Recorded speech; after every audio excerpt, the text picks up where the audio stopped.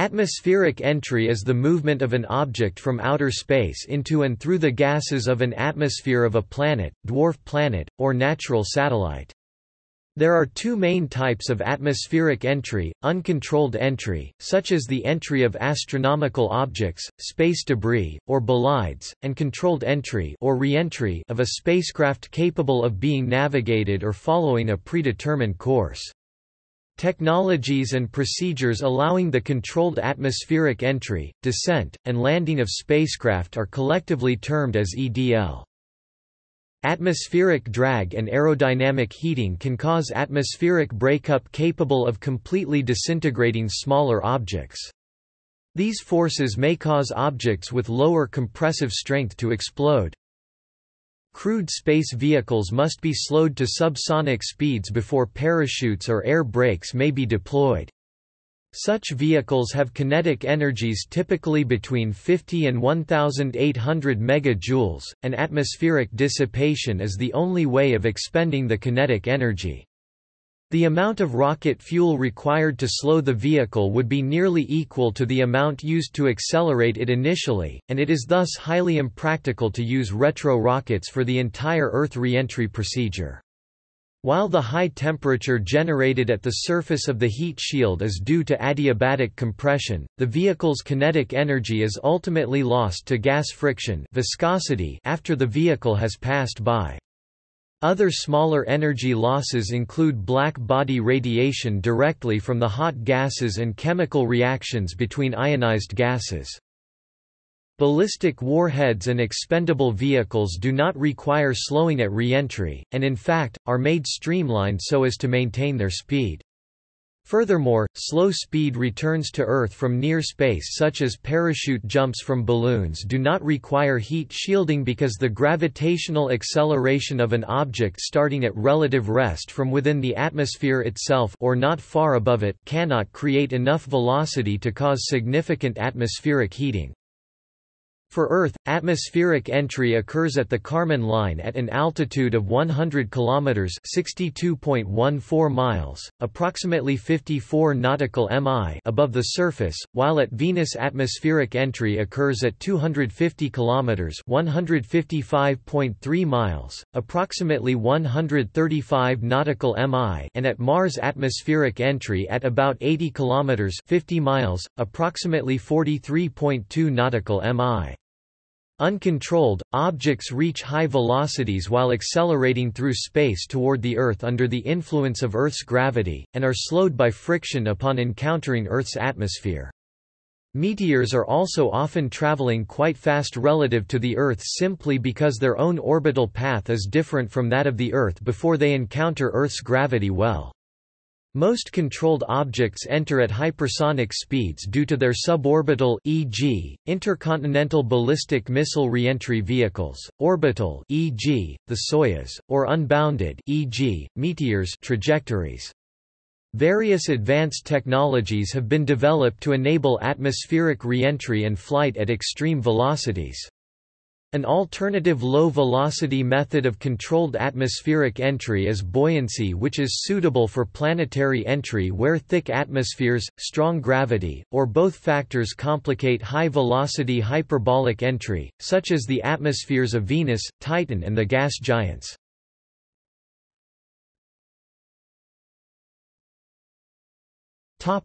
History.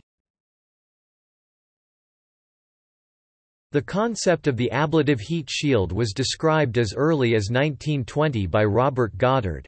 In the case of meteors, which enter the atmosphere with speeds as high as 30 miles (48 kilometers) per second, the interior of the meteors remains cold, and the erosion is due, to a large extent, to chipping or cracking of the suddenly heated surface. For this reason, if the outer surface of the apparatus were to consist of layers of a very infusible hard substance with layers of a poor heat conductor between, the surface would not be eroded to any considerable extent, especially as the velocity of the apparatus would not be nearly so great as that of the average meteor. Practical development of reentry systems began as the range and reentry velocity of ballistic missiles increased. For early short-range missiles, like the V-2, stabilization and aerodynamic stress were important issues. Many V-2s broke apart during reentry, but heating was not a serious problem. Medium-range missiles like the Soviet R-5, with a 1,200 km (650 nautical mile) range, required ceramic composite heat shielding on separable reentry vehicles. It was no longer possible for the entire rocket structure to survive reentry. The first ICBMs, with ranges of 8,000 to 12,000 km (4,300 to 6,500 nmi), were only possible with the development of modern ablative heat shields and blunt-shaped vehicles. In the United States, this technology was pioneered by H. Julian Allen and A. J. Eggers, Jr. of the National Advisory Committee for Aeronautics at Ames Research Center. In 1951, they made the counterintuitive discovery that a blunt shape high drag made the most effective heat shield. From simple engineering principles, Allen and Eggers showed that the heat load experienced by an entry vehicle was inversely proportional to the drag coefficient, i.e., the greater the drag, the less the heat load. If the reentry vehicle is made blunt, air cannot get out of the way quickly enough, and acts as an air cushion to push the shock wave and heated shock layer forward away from the vehicle. Since most of the hot gases are no longer in direct contact with the vehicle, the heat energy would stay in the shocked gas and simply move around the vehicle to later dissipate into the atmosphere. The Allen and Eggers discovery, though initially treated as a military secret, was eventually published in 1958.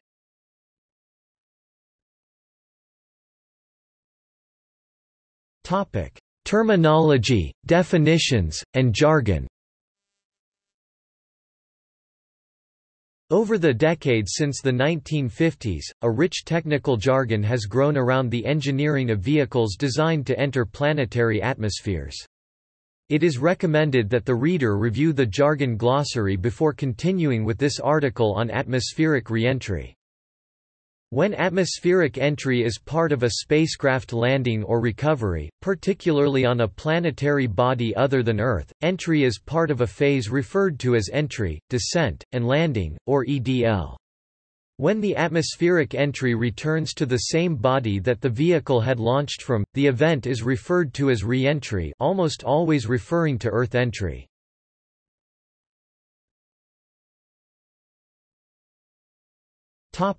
Entry vehicle shapes. There are several basic shapes used in designing entry vehicles.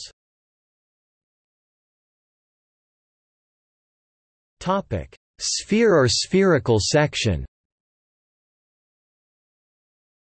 The simplest axisymmetric shape is the sphere or spherical section. This can either be a complete sphere or a spherical section forebody with a converging conical afterbody. The aerodynamics of a sphere or spherical section are easy to model analytically using Newtonian impact theory. Likewise, the spherical section's heat flux can be accurately modeled with the Fay-Riddell equation. The static stability of a spherical section is assured if the vehicle's center of mass is upstream from the center of curvature. Dynamic stability is more problematic. Pure spheres have no lift. However, by flying at an angle of attack, a spherical section has modest aerodynamic lift, thus providing some cross-range capability and widening its entry corridor. In the late 1950s and early 1960s, high-speed computers were not yet available and computational fluid dynamics was still embryonic. Because the spherical section was amenable to closed-form analysis, that geometry became the default for conservative design. Consequently, manned capsules of that era were based upon the spherical section. Pure spherical entry vehicles were used in the early Soviet Vostok and Voskhod capsules and in Soviet Mars and Venera descent vehicles. The Apollo command module used a spherical section forebody heat shield with a converging conical afterbody. It flew a lifting entry with a hypersonic trim angle of attack of -27 degrees 0 degrees as blunt end first to yield an average L.D. lift-to-drag ratio of 0.368. The resultant lift achieved a measure of cross-range control by offsetting the vehicle's center of mass from its axis of symmetry, allowing the lift force to be directed left or right by rolling the capsule on its longitudinal axis. Other examples of the spherical section geometry in manned capsules are Soyuz, Zond, Gemini, and Mercury. Even these small amounts of lift allow trajectories that have very significant effects on peak g-force, reducing g-force from 8 to 9 grams for a purely ballistic slowed only by drag trajectory to 4 to 5 grams, as well as greatly reducing the peak reentry heat.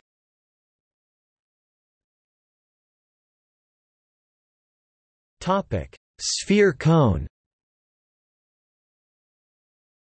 The sphere cone is a spherical section with a frustum or blunted cone attached.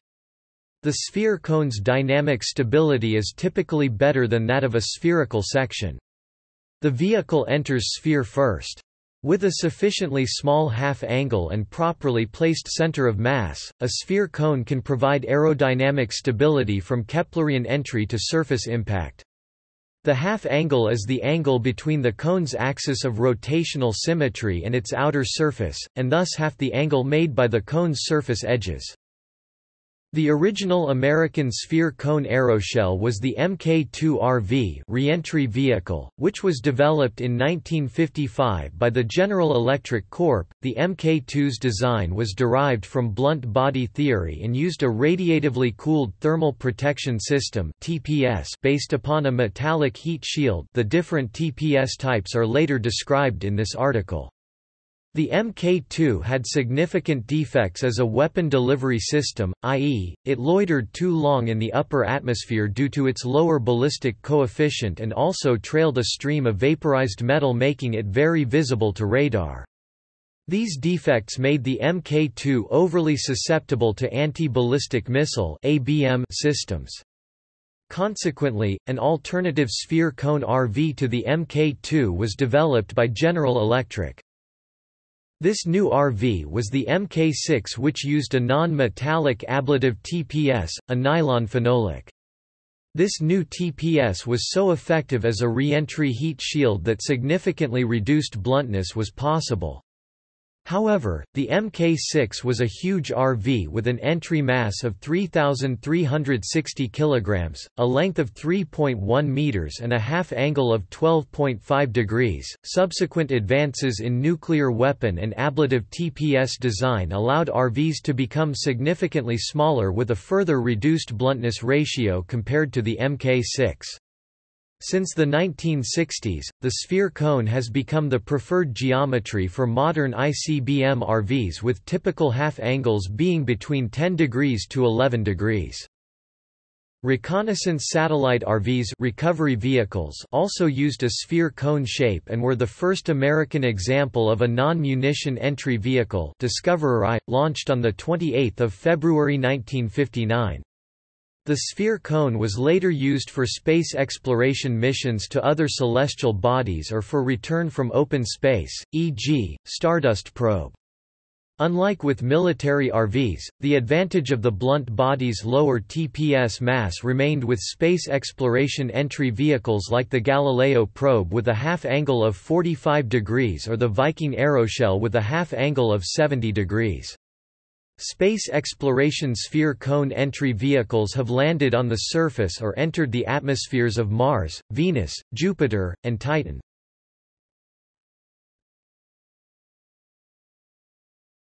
Biconic. The Biconic is a sphere cone with an additional frustum attached. The Biconic offers a significantly improved L/D ratio. A Biconic designed for Mars aerocapture typically has an L/D of approximately 1.0 compared to an L/D of 0.368 for the Apollo CM. The higher L/D makes a Biconic shape better suited for transporting people to Mars due to the lower peak deceleration. Arguably, the most significant Biconic ever flown was the Advanced Maneuverable Reentry Vehicle (AMRV). 4 AMRVs were made by the McDonnell Douglas Corp., and represented a significant leap in RV sophistication. 3 AMRVs were launched by Minuteman I ICBMs on 20 December 1979, 8 October 1980 and 4 October 1981. AMRV had an entry mass of approximately 470 kg, a nose radius of 2.34 cm, a forward frustum half angle of 10.4 degrees, an inter-frustum radius of 14.6 cm, aft frustum half angle of 6 degrees, and an axial length of 2.079 meters. No accurate diagram or picture of AMRV has ever appeared in the open literature. However, a schematic sketch of an AMRV-like vehicle along with trajectory plots showing hairpin turns has been published. AMRV's attitude was controlled through a split body flap, also called a split windward flap, along with 2 yaw flaps mounted on the vehicle's sides. Hydraulic actuation was used for controlling the flaps. AMRV was guided by a fully autonomous navigation system designed for evading anti-ballistic missile (ABM) interception. The McDonnell Douglas DC-X, also a Biconic, was essentially a scaled-up version of AMRV.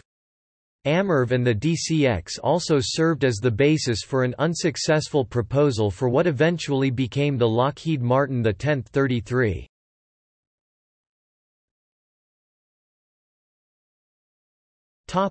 Non-axisymmetric shapes. Non-axisymmetric shapes have been used for manned entry vehicles. One example is the winged Orbit vehicle that uses a delta wing for maneuvering during descent, much like a conventional glider. This approach has been used by the American Space Shuttle and the Soviet Buran. The lifting body is another entry vehicle geometry and was used with the X-23 prime precision recovery including maneuvering entry vehicle. The first fabrication of inflatable reentry structures for test system was an Aerojet proposal for an inflated spar regalo wing made up from Inconel wire cloth impregnated with silicone rubber and silicon carbide dust. First was proposed in both 1-man and 6-man versions, used for emergency escape and re-entry of stranded space station crews, and was based on an earlier unmanned test program that resulted in a partially successful re-entry flight from space. The launcher nose cone fairing hung up on the material, dragging it too low and fast for the thermal protection system (TPS), but otherwise it appears the concept would have worked, even with the fairing dragging it. The test article flew stably on re-entry until burn-through. The proposed Moose system would have used a 1-man inflatable ballistic capsule as an emergency astronaut entry vehicle. This concept was carried further by the Douglas Perricone project. While these concepts were unusual, the inflated shape on re-entry was in fact axisymmetric.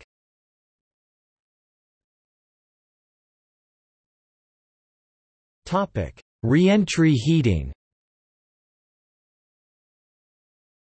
Objects entering an atmosphere from space at high velocities relative to the atmosphere will cause very high levels of heating.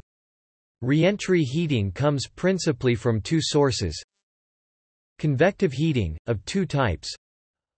Hot gas flow past the surface of the body and catalytic chemical recombination reactions between the object surface and the atmospheric gases. Radiative heating, from the energetic shock layer that forms in front and to the sides of the objective's velocity increases, both convective and radiative heating increase. At very high speeds, radiative heating will come to quickly dominate the convective heat fluxes, as convective heating is proportional to the velocity cubed, while radiative heating is proportional to the velocity exponentiated to the 8th power. Radiative heating, which is highly wavelength dependent, thus predominates very early in atmospheric entry while convection predominates in the later phases.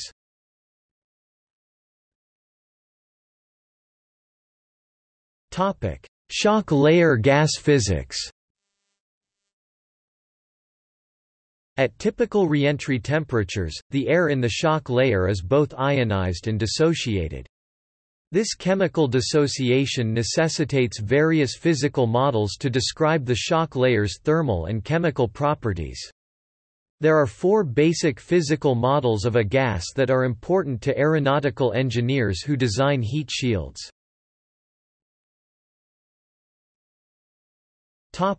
Perfect gas model. Almost all aeronautical engineers are taught the perfect ideal gas model during their undergraduate education. Most of the important perfect gas equations along with their corresponding tables and graphs are shown in NACA Report 1135. Excerpts from NACA Report 1135 often appear in the appendices of thermodynamics textbooks and are familiar to most aeronautical engineers who design supersonic aircraft. The perfect gas theory is elegant and extremely useful for designing aircraft but assumes that the gas is chemically inert. From the standpoint of aircraft design, air can be assumed to be inert for temperatures less than 550 K at 1 atmosphere pressure.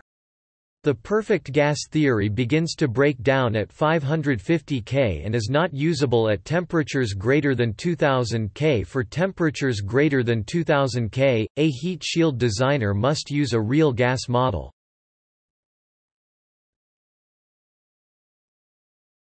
Topic: Real equilibrium gas model. An entry vehicle's pitching moment can be significantly influenced by real gas effects. Both the Apollo CM and the Space Shuttle were designed using incorrect pitching moments determined through inaccurate real gas modeling. The Apollo CM's trim angle of attack was higher than originally estimated, resulting in a narrower lunar return entry corridor. The actual aerodynamic center of the Columbia was upstream from the calculated value due to real gas effects. On Columbia's maiden flight STS-1, astronauts John W. Young and Robert Crippen had some anxious moments during reentry when there was concern about losing control of the vehicle. An equilibrium real gas model assumes that a gas is chemically reactive, but also assumes all chemical reactions have had time to complete and all components of the gas have the same temperature. This is called thermodynamic equilibrium.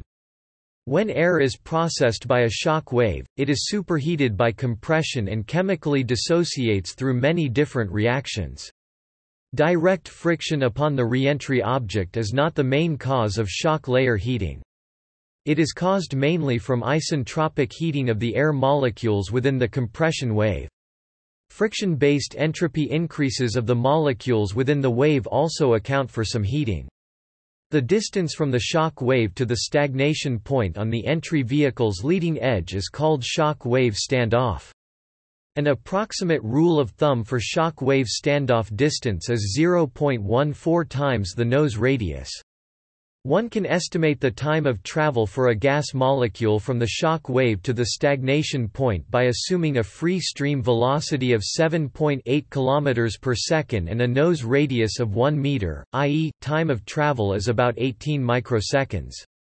This is roughly the time required for shock wave-initiated chemical dissociation to approach chemical equilibrium in a shock layer for a 7.8 km per second entry into air during peak heat flux.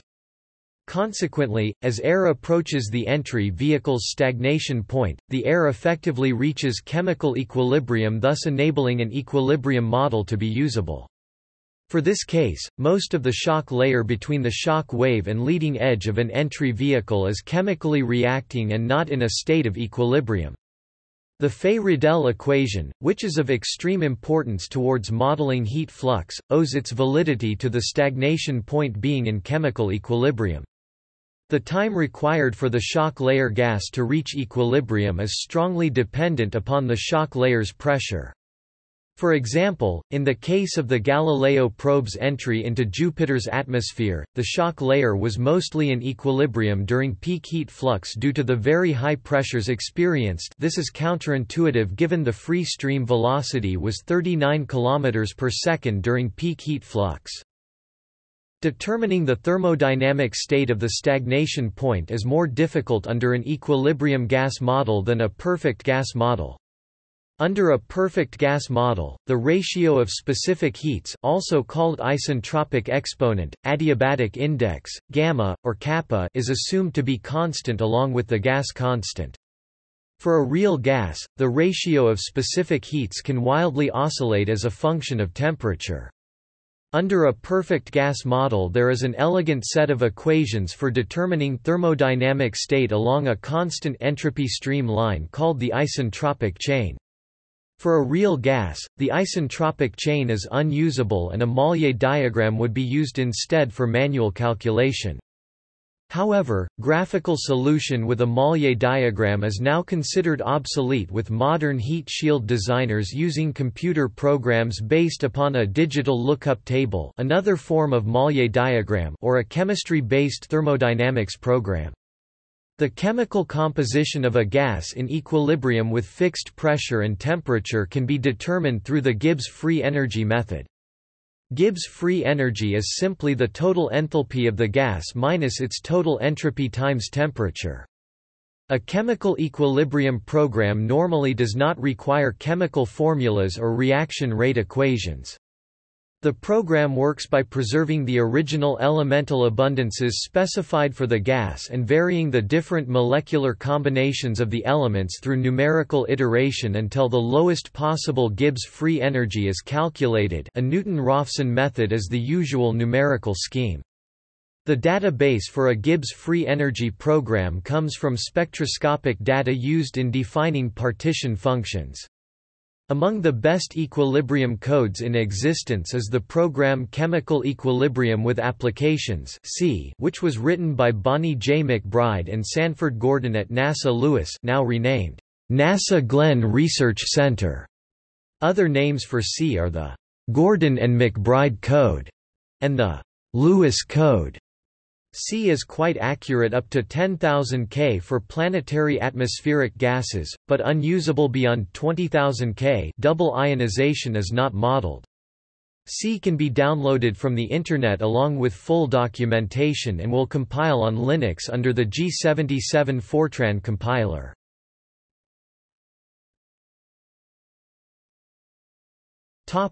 Real non-equilibrium gas model. A non-equilibrium real gas model is the most accurate model of a shock layer's gas physics, but is more difficult to solve than an equilibrium model. As of 1958, the simplest non-equilibrium model was the Lighthill-Freeman model. The Lighthill-Freeman model initially assumes a gas made up of a single diatomic species susceptible to only one chemical formula and its reverse, e.g., N2. N plus N and N plus N. N2 dissociation and recombination. Because of its simplicity, the Lighthill-Freeman model is a useful pedagogical tool, but is unfortunately too simple for modeling non-equilibrium air. Air is typically assumed to have a mole fraction composition of 0.7812 molecular nitrogen, 0.2095 molecular oxygen and 0.0093 argon. The simplest real gas model for air is the 5-species model, which is based upon N2, O2, NO, N, and O. The 5-species model assumes no ionization and ignores trace species like carbon dioxide. When running a Gibbs free energy equilibrium program, the iterative process from the originally specified molecular composition to the final calculated equilibrium composition is essentially random and not time accurate. With a non-equilibrium program, the computation process is time accurate and follows a solution path dictated by chemical and reaction rate formulas. The 5-species model has 17 chemical formulas, 34 when counting reverse formulas. The Lighthill-Freeman model is based upon a single ordinary differential equation and one algebraic equation. The 5-species model is based upon 5 ordinary differential equations and 17 algebraic equations. Because the 5 ordinary differential equations are tightly coupled, the system is numerically stiff and difficult to solve. The 5-species model is only usable for entry from low Earth orbit where entry velocity is approximately 7.8 km per second, 28,000 km per hour, 17,000 miles per hour. For lunar return entry of 11 km per second, the shock layer contains a significant amount of ionized nitrogen and oxygen. The 5-species model is no longer accurate and a 12-species model must be used instead.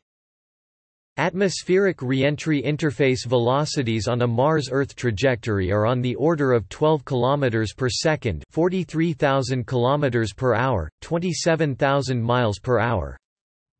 Modeling high-speed Mars atmospheric entry, which involves a carbon dioxide, nitrogen and argon atmosphere, is even more complex, requiring a 19-species model. An important aspect of modeling non-equilibrium real gas effects is radiative heat flux. If a vehicle is entering an atmosphere at very high speed, hyperbolic trajectory, lunar return, and has a large nose radius, then radiative heat flux can dominate TPS heating. Radiative heat flux during entry into an air or carbon dioxide atmosphere typically comes from asymmetric diatomic molecules, e.g., cyanogen (CN), carbon monoxide, nitric oxide (NO), single ionized molecular nitrogen, etc. These molecules are formed by the shock wave dissociating ambient atmospheric gas followed by recombination within the shock layer into new molecular species. The newly formed diatomic molecules initially have a very high vibrational temperature that efficiently transforms the vibrational energy into radiant energy, i.e., radiative heat flux. The whole process takes place in less than a millisecond, which makes modeling a challenge. The experimental measurement of radiative heat flux, typically done with shock tubes, along with theoretical calculation through the unsteady Schrödinger equation, are among the more esoteric aspects of aerospace engineering. Most of the aerospace research work related to understanding radiative heat flux was done in the 1960s, but largely discontinued after conclusion of the Apollo program. Radiative heat flux in air was just sufficiently understood to ensure Apollo's success. However, radiative heat flux in carbon dioxide Mars entry is still barely understood and will require major research.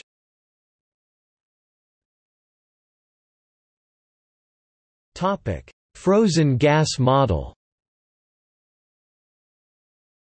The frozen gas model describes a special case of a gas that is not in equilibrium.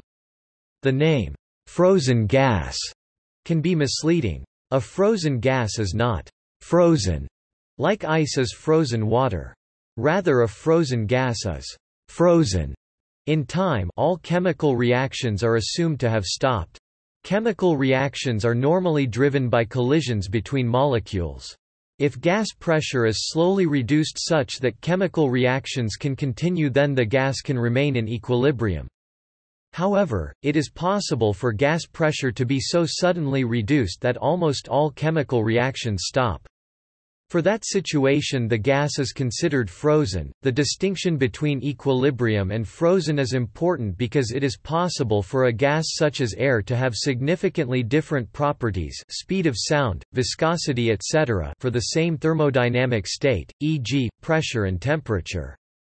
Frozen gas can be a significant issue in the wake behind an entry vehicle. During reentry, free stream air is compressed to high temperature and pressure by the entry vehicle's shock wave.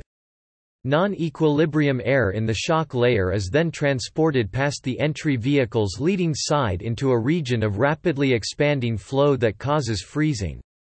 The frozen air can then be entrained into a trailing vortex behind the entry vehicle. Correctly modeling the flow in the wake of an entry vehicle is very difficult.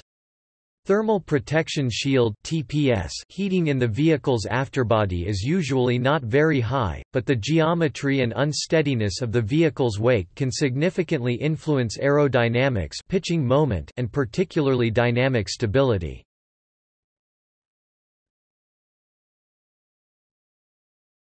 Topic: Thermal protection systems. A thermal protection system or TPS is the barrier that protects a spacecraft during the searing heat of atmospheric reentry.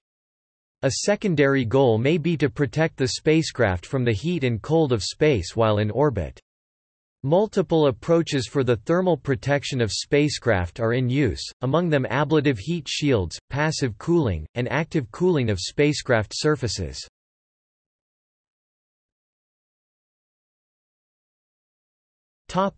Ablative. The ablative heat shield functions by lifting the hot shock layer gas away from the heat shield's outer wall, creating a cooler boundary layer. The boundary layer comes from blowing of gaseous reaction products from the heat shield material and provides protection against all forms of heat flux. The overall process of reducing the heat flux experienced by the heat shield's outer wall by way of a boundary layer is called blockage. Ablation occurs at two levels in an ablative TPS. The outer surface of the TPS material chars, melts, and sublimes, while the bulk of the TPS material undergoes pyrolysis and expels product gases. The gas produced by pyrolysis is what drives blowing and causes blockage of convective and catalytic heat flux. Pyrolysis can be measured in real time using thermogravimetric analysis, so that the ablative performance can be evaluated. Ablation can also provide blockage against radiative heat flux by introducing carbon into the shock layer, thus making it optically opaque. Radiative heat flux blockage was the primary thermal protection mechanism of the Galileo probe TPS material, carbon phenolic. Carbon phenolic was originally developed as a rocket nozzle throat material used in the Space Shuttle solid rocket booster and for reentry vehicle nose tips. Early research on ablation technology in the USA was centered at NASA's Ames Research Center located at Moffett Field, California. Ames Research Center was ideal, since it had numerous wind tunnels capable of generating varying wind velocities. Initial experiments typically mounted a mock-up of the ablative material to be analyzed within a hypersonic wind tunnel. Testing of ablative materials occurs at the Ames Arc Jet Complex. Many spacecraft thermal protection systems have been tested in this facility, including the Apollo, Space Shuttle, and Orion heat shield materials.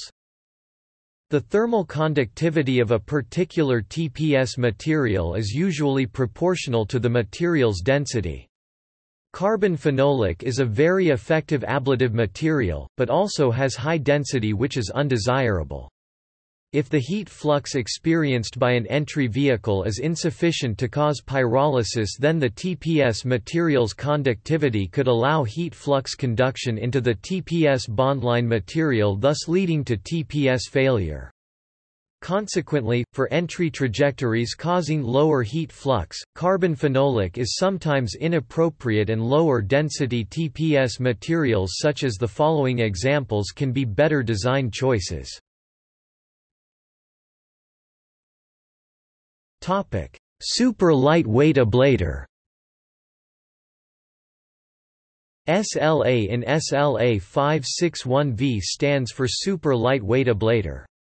SLA 561V is a proprietary ablative made by Lockheed Martin that has been used as the primary TPS material on all of the 70 degrees sphere cone entry vehicles sent by NASA to Mars other than the Mars Science Laboratory (MSL). SLA 561V begins significant ablation at a heat flux of approximately 110 W per square centimeter, but will fail for heat fluxes greater than 300 W per square centimeter. The MSL Aeroshell TPS is currently designed to withstand a peak heat flux of 234 W per square centimeter. The peak heat flux experienced by the Viking 1 aeroshell which landed on Mars was 21 W per square centimeter. For Viking 1, the TPS acted as a charred thermal insulator and never experienced significant ablation. Viking 1 was the first Mars lander and based upon a very conservative design. The Viking aeroshell had a base diameter of 3.54 meters, the largest used on Mars until Mars Science Laboratory. SLA-561V is applied by packing the ablative material into a honeycomb core that is pre-bonded to the aeroshell structure, thus enabling construction of a large heat shield.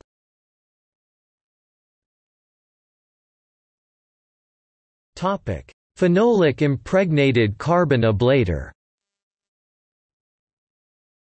Phenolic-impregnated carbon ablator (PICA), a carbon fiber preform impregnated in phenolic resin, is a modern TPS material and has the advantages of low density, much lighter than carbon phenolic, coupled with efficient ablative ability at high heat flux. It is a good choice for ablative applications such as high peak heating conditions found on sample return missions or lunar return missions. PICA's thermal conductivity is lower than other high heat flux ablative materials, such as conventional carbon phenolics. PICA was patented by NASA Ames Research Center in the 1990s and was the primary TPS material for the Stardust aeroshell. The Stardust sample return capsule was the fastest man-made object ever to re-enter Earth's atmosphere, 12.4 km per second, 28,000 miles per hour, at 135 km altitude. This was faster than the Apollo mission capsules and 70% faster than the shuttle. PICA was critical for the viability of the Stardust mission, which returned to Earth in 2006. Stardust's heat shield 0.81 meters base diameter was made of one monolithic piece sized to withstand a nominal peak heating rate of 1.2 kilowatts per square centimeter. A PICA heat shield was also used for the Mars Science Laboratory entry into the Martian atmosphere.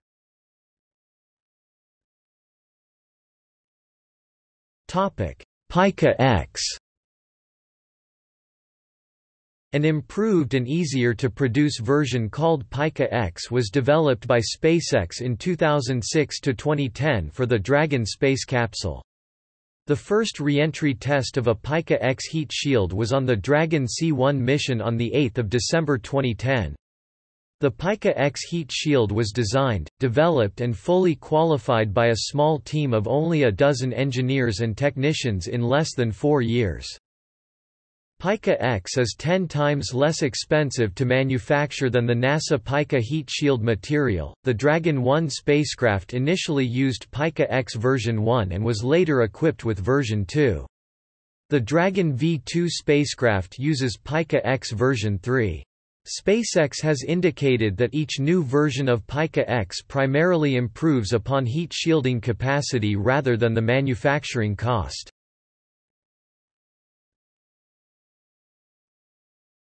SIRCA.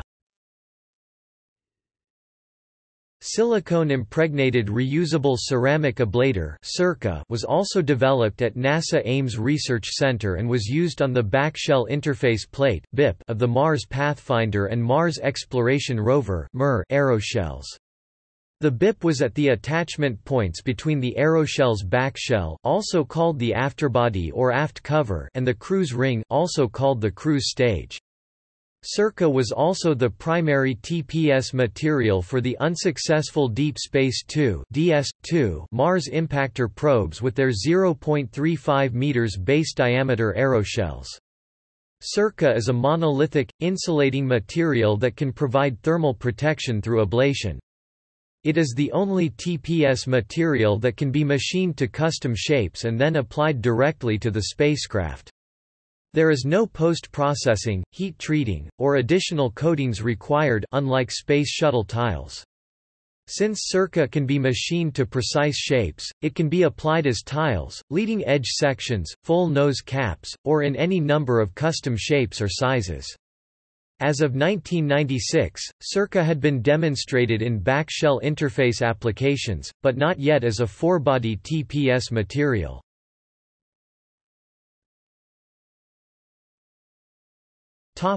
AVCOAT. AVCOAT is a NASA-specified ablative heat shield, a glass-filled epoxy Novolac system. NASA originally used it for the Apollo capsule in the 1960s, and then utilized the material for its next generation beyond low Earth orbit Orion spacecraft, slated to fly in the late 2010s. The AVCOAT to be used on Orion has been reformulated to meet environmental legislation that has been passed since the end of Apollo.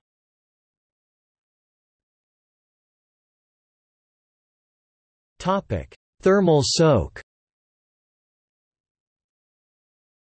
Thermal soak is a part of almost all TPS schemes. For example, an ablative heat shield loses most of its thermal protection effectiveness when the outer wall temperature drops below the minimum necessary for pyrolysis. From that time to the end of the heat pulse, heat from the shock layer convects into the heat shield's outer wall and would eventually conduct to the payload. This outcome is prevented by ejecting the heat shield with its heat soak prior to the heat conducting to the inner wall. Typical Space Shuttle TPS tiles Li900 have remarkable thermal protection properties. An Li900 tile exposed to a temperature of 1000 K on one side will remain merely warm to the touch on the other side. However, they are relatively brittle and break easily, and cannot survive in-flight rain.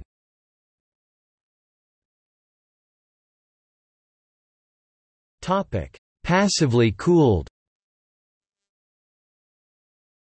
In some early ballistic missile RVs, e.g., the Mk2 and the suborbital Mercury spacecraft, radiatively cooled TPS were used to initially absorb heat flux during the heat pulse, and, then, after the heat pulse, radiate and convect the stored heat back into the atmosphere. However, the earlier version of this technique required a considerable quantity of metal TPS, e.g., titanium, beryllium, copper, etc. Modern designers prefer to avoid this added mass by using ablative and thermal soak TPS instead. Thermal protection systems relying on emissivity use high emissivity coatings (HECs) to facilitate radiative cooling, while an underlying porous ceramic layer serves to protect the structure from high surface temperatures.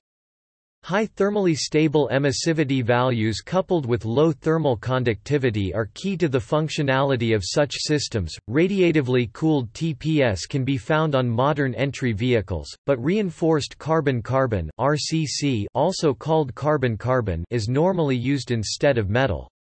RCC was the TPS material on the Space Shuttle's nose cone and wing leading edges, and was also proposed as the leading edge material for the X-33.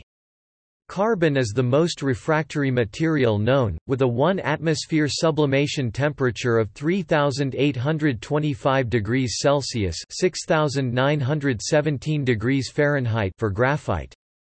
This high temperature made carbon an obvious choice as a radiatively cooled TPS material.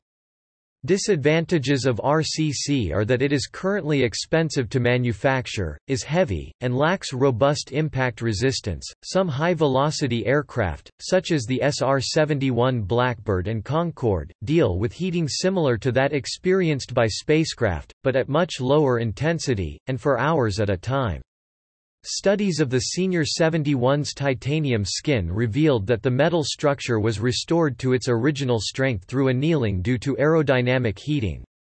In the case of the Concorde, the aluminium nose was permitted to reach a maximum operating temperature of 127 degrees Celsius (261 degrees Fahrenheit), approximately 180 degrees Celsius (356 degrees Fahrenheit) warmer than the normally sub-zero ambient air. The metallurgical implications, loss of temper, that would be associated with a higher peak temperature were the most significant factors determining the top speed of the aircraft. A radiatively cooled TPS for an entry vehicle is often called a hot metal TPS. Early TPS designs for the Space Shuttle called for a hot metal TPS based upon a nickel superalloy dubbed Rene 41 and titanium shingles. This shuttle TPS concept was rejected, because it was believed a silica tile-based TPS would involve lower development and manufacturing costs.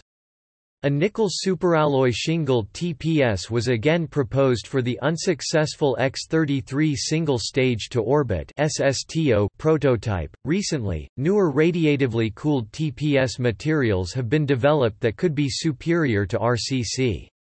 Known as ultra-high-temperature ceramics, they were developed for the prototype vehicle Slender Hypervelocity Aerothermodynamic Research Probe (SHARP).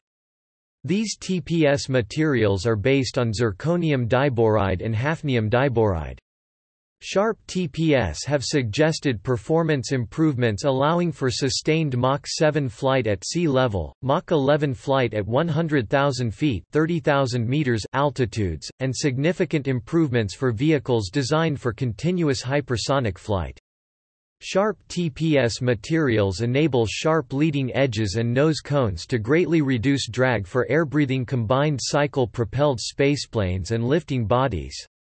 SHARP materials have exhibited effective TPS characteristics from 0 to more than 2000 degrees Celsius (3632 degrees Fahrenheit), with melting points over 3500 degrees Celsius (6332 degrees Fahrenheit).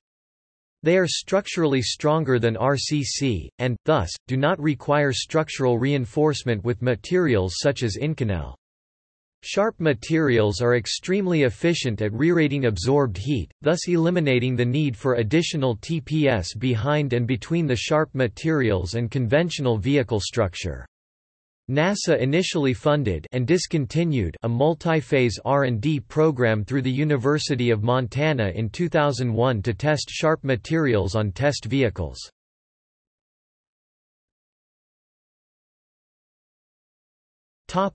Actively cooled.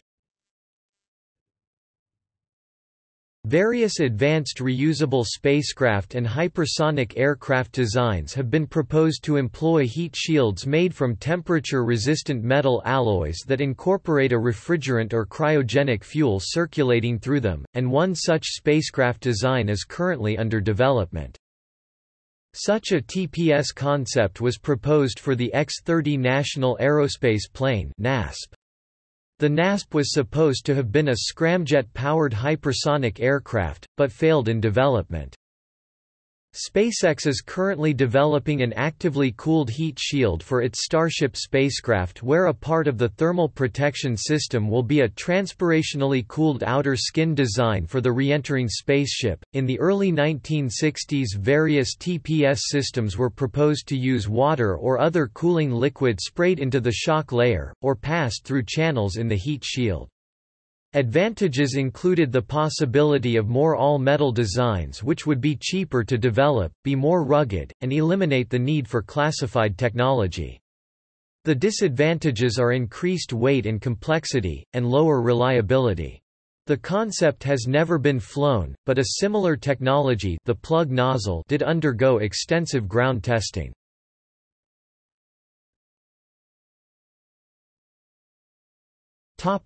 Feathered reentry. In 2004, aircraft designer Burt Rutan demonstrated the feasibility of a shape-changing airfoil for reentry with the suborbital spaceshipone. The wings on this craft rotate upward into the feather configuration that provides a shuttlecock effect. Thus spaceshipone achieves much more aerodynamic drag on reentry while not experiencing significant thermal loads. The configuration increases drag, as the craft is now less streamlined and results in more atmospheric gas particles hitting the spacecraft at higher altitudes than otherwise. The aircraft thus slows down more in higher atmospheric layers, which is the key to efficient reentry. Secondly, the aircraft will automatically orient itself in this state to a high drag attitude. However, the velocity attained by spaceshipone prior to re-entry is much lower than that of an orbital spacecraft, and engineers, including Rutan, recognize that a feathered re-entry technique is not suitable for return from orbit. On 4 May 2011, the first test on the Spaceship Two of the feathering mechanism was made during a glide flight after release from the White Knight 2. The feathered reentry was first described by Dean Chapman of NACA in 1958. In the section of his report on composite entry, Chapman described a solution to the problem using a high-drag device. It may be desirable to combine lifting and non-lifting entry in order to achieve some advantages. For landing maneuverability, it obviously is advantageous to employ a lifting vehicle. The total heat absorbed by a lifting vehicle, however, is much higher than for a non-lifting vehicle. Non-lifting vehicles can more easily be constructed by employing, for example, a large, light drag device. The larger the device, the smaller is the heating rate. Non-lifting vehicles with shuttlecock stability are advantageous also from the viewpoint of minimum control requirements during entry. An evident composite type of entry, which combines some of the desirable features of lifting and non-lifting trajectories, would be to enter first without lift but with a drag device, then, when the velocity is reduced to a certain value, the device is jettisoned or retracted, leaving a lifting vehicle for the remainder of the descent. The North American X-15 used a similar mechanism.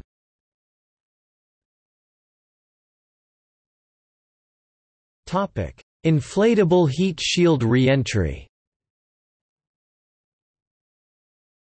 Deceleration for atmospheric reentry, especially for higher-speed Mars return missions, benefits from maximizing the drag area of the entry system. The larger the diameter of the aeroshell, the bigger the payload can be. An inflatable aeroshell provides one alternative for enlarging the drag area with a low-mass design. Such an inflatable shield aerobrake was designed for the penetrators of Mars 96 mission. Since the mission failed due to the launcher malfunction, the NPO Lavochkin and DASA ESA have designed a mission for Earth orbit. The Inflatable Reentry and Descent Technology (IRDT) demonstrator was launched on Soyuz Fregat on the 8th of February 2000. The inflatable shield was designed as a cone with two stages of inflation. Although the second stage of the shield failed to inflate, the demonstrator survived the orbital reentry and was recovered. The subsequent missions flown on the Volna rocket failed due to launcher failure.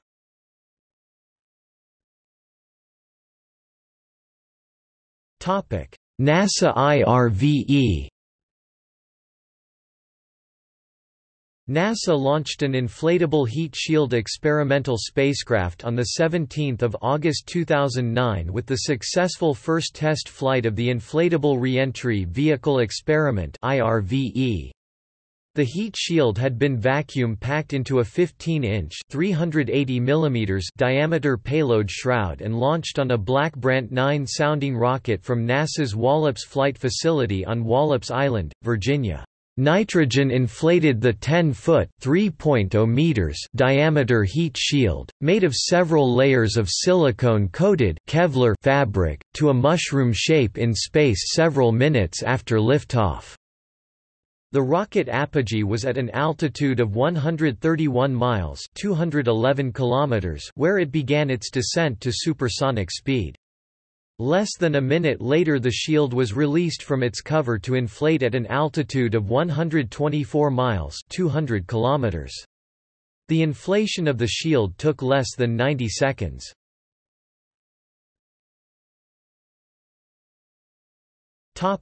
NASA HIAD. Following the success of the initial IRVE experiments, NASA developed the concept into the more ambitious Hypersonic Inflatable Aerodynamic Decelerator (HIAD). The current design is shaped like a shallow cone, with the structure built up as a stack of circular inflated tubes of gradually increasing major diameter.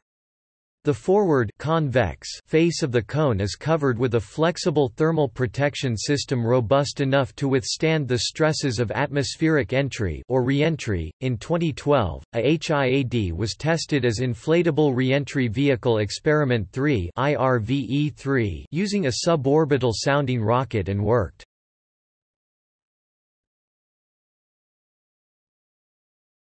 Topic: Entry vehicle design considerations.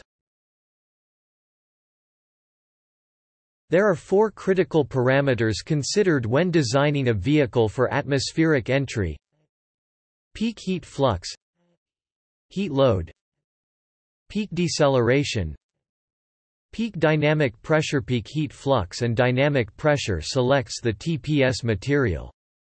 Heat load selects the thickness of the TPS material stack. Peak deceleration is of major importance for manned missions. The upper limit for manned return to Earth from low Earth orbit (LEO) or lunar return is 10 grams. For Martian atmospheric entry after long exposure to zero gravity, the upper limit is 4 grams.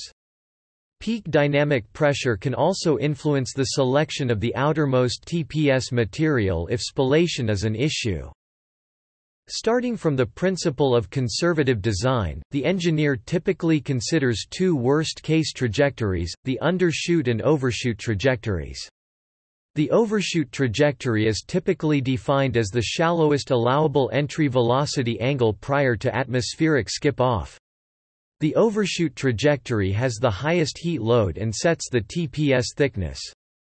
The undershoot trajectory is defined by the steepest allowable trajectory. For manned missions, the steepest entry angle is limited by the peak deceleration. The undershoot trajectory also has the highest peak heat flux and dynamic pressure. Consequently, the undershoot trajectory is the basis for selecting the TPS material. There is no one-size-fits-all TPS material. A TPS material that is ideal for high heat flux may be too conductive, too dense for a long-duration heat load. A low-density TPS material might lack the tensile strength to resist spallation if the dynamic pressure is too high. A TPS material can perform well for a specific peak heat flux, but fail catastrophically for the same peak heat flux if the wall pressure is significantly increased. This happened with NASA's R-4 test spacecraft. Older TPS materials tend to be more labor-intensive and expensive to manufacture compared to modern materials. However, modern TPS materials often lack the flight history of the older materials, an important consideration for a risk-averse designer. Based upon Allen and Egger's discovery, maximum aeroshell bluntness maximum drag yields minimum TPS mass. Maximum bluntness minimum ballistic coefficient also yields a minimal terminal velocity at maximum altitude, very important for Mars EDL, but detrimental for military RVs.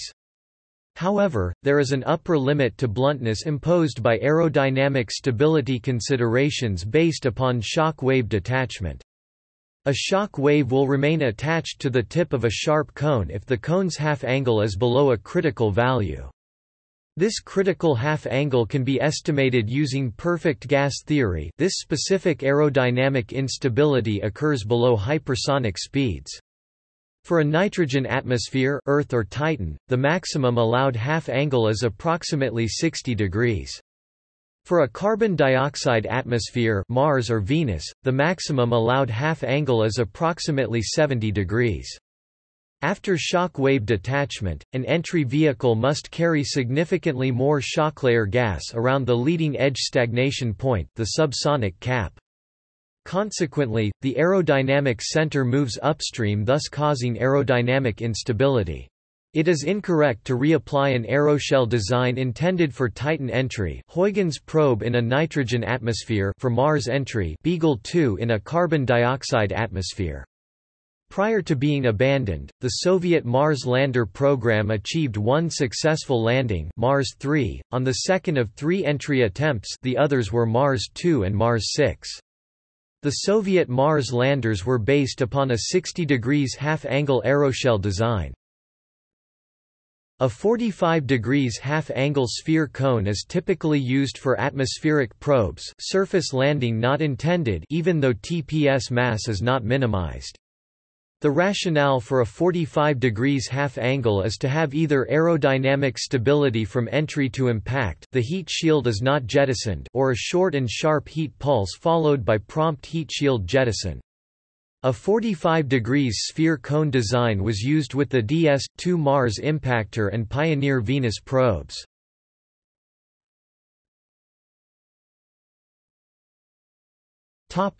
Notable atmospheric entry accidents. Not all atmospheric reentries have been successful and some have resulted in significant disasters. VOSCOD 2 The service module failed to detach for some time, but the crew survived.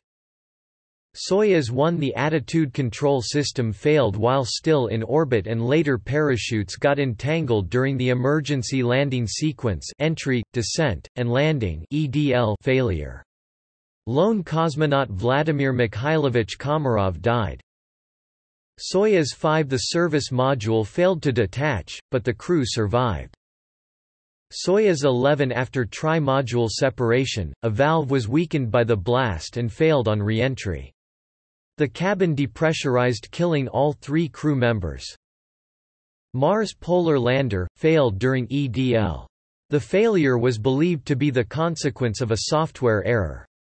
The precise cause is unknown for lack of real-time telemetry. Space Shuttle Columbia STS-1 A combination of launch damage, protruding gap filler, and tile installation error resulted in serious damage to the orbiter, only some of which the crew was privy to. Had the crew known the true extent of the damage before attempting re-entry, they would have flown the shuttle to a safe altitude and then bailed out. Nevertheless, re-entry was successful, and the orbiter proceeded to a normal landing.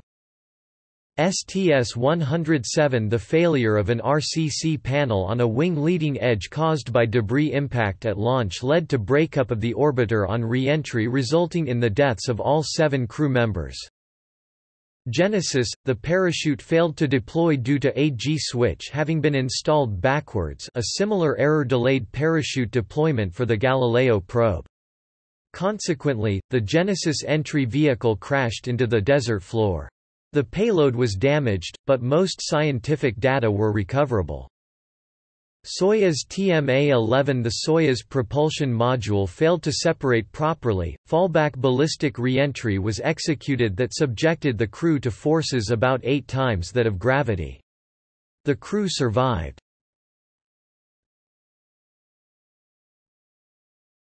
Topic: Uncontrolled and unprotected re-entries. Of satellites that re-enter, approximately 10 to 40% of the mass of the object is likely to reach the surface of the Earth. On average, about 1 catalogued object re-enters per day. Due to the Earth's surface being primarily water, most objects that survive re-entry land in one of the world's oceans. The estimated chances that a given person will get hit and injured during his/her lifetime is around 1 in a trillion. On January 24, 1978, the Soviet Cosmos 954, 3,800 kilograms, 8,400 pounds, re-entered and crashed near Great Slave Lake in the Northwest Territories of Canada. The satellite was nuclear-powered and left radioactive debris near its impact site. On July 11, 1979, the U.S. Skylab space station, 77,100 kilograms (170,000 pounds), re-entered and spread debris across the Australian outback.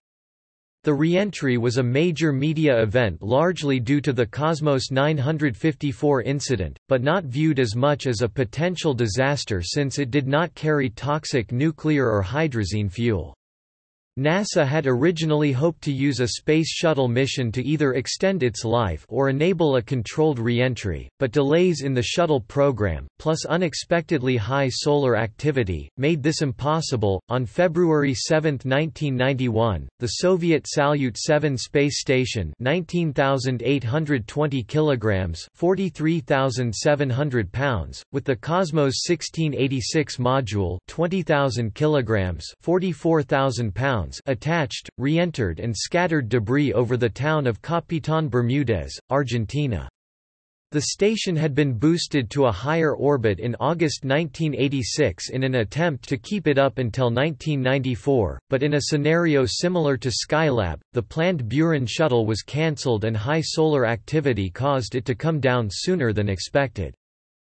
On September 7, 2011, NASA announced the impending uncontrolled re-entry of the Upper Atmosphere Research Satellite, 6,540 kilograms, 14,420 pounds, and noted that there was a small risk to the public. The decommissioned satellite re-entered the atmosphere on September 24, 2011, and some pieces are presumed to have crashed into the South Pacific Ocean over a debris field 500 miles (800 kilometers) long. On April 1, 2018, the Chinese Tiangong-1 space station, 8,510 kilograms (18,760 pounds), re-entered over the Pacific Ocean, halfway between Australia and South America. The China Manned Space Engineering Office had intended to control the re-entry, but lost telemetry and control in March 2017.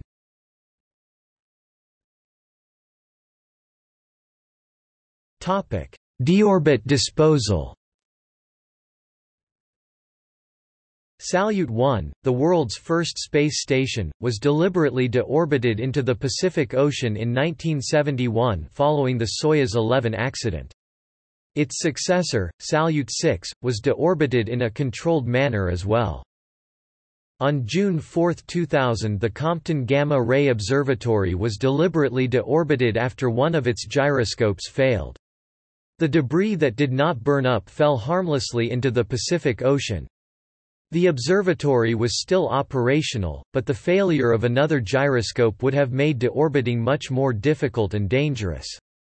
With some controversy, NASA decided in the interest of public safety that a controlled crash was preferable to letting the craft come down at random. In 2001, the Russian Mir space station was deliberately deorbited, and broke apart in the fashion expected by the command center during atmospheric re-entry.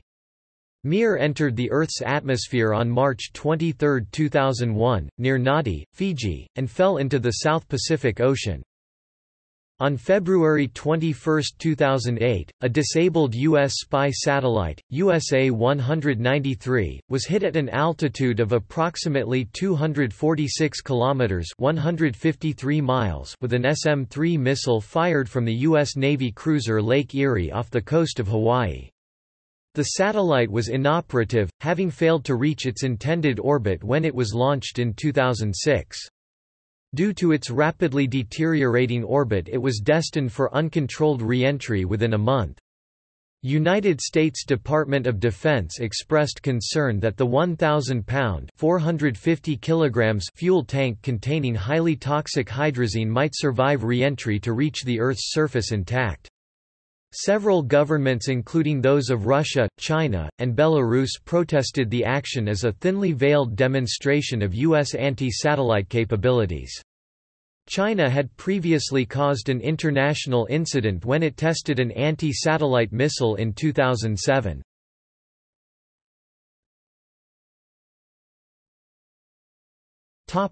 Successful atmospheric re-entries from orbital velocities.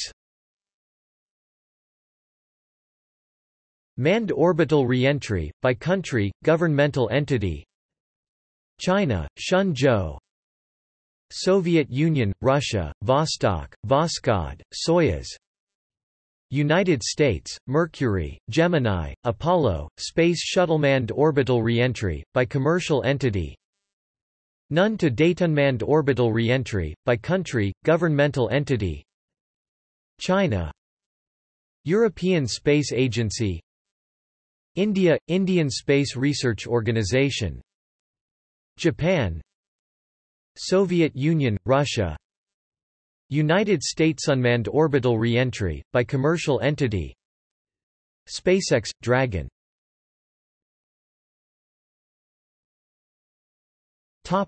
Selected atmospheric re-entries.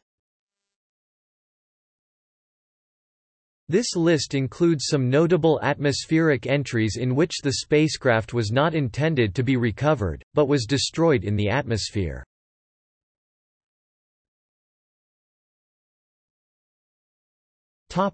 See also. Further reading. Launius, Roger D., Jenkins, Dennis R. October 10, 2012. Coming Home, Reentry and Recovery from Space. NASA. ISBN 9780160910647. OCLC 802182873. Retrieved August 21, 2014. Martin, John J. 1966. Atmospheric Entry, An Introduction to Its Science and Engineering, Old Tappan, New Jersey, Prentice Hall. Regan, Frank J. 1984. Reentry Vehicle Dynamics, AIAA Education Series. New York, American Institute of Aeronautics and Astronautics, Inc. ISBN 978-0-915928-78-1. Etkin, Bernard 1972. Dynamics of Atmospheric Flight. New York, John Wiley & Sons, Inc. ISBN 978-0-471-24620-6. Vincenti, Walter G., Kruger Jr., Charles H. 1986. Introduction to Physical Gas Dynamics. Malabar, Florida, Robert E. Krieger Publishing Co.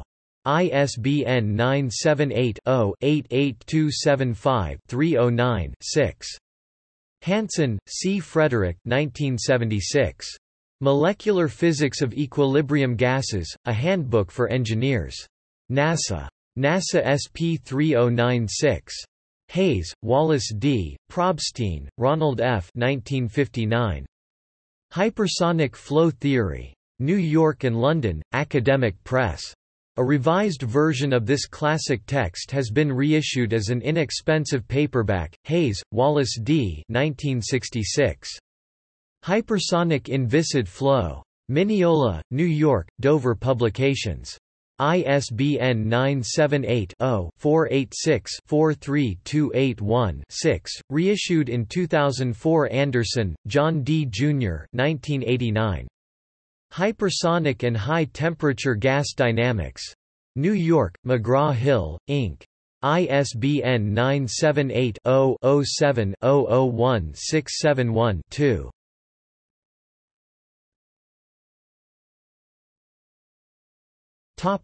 Notes and references.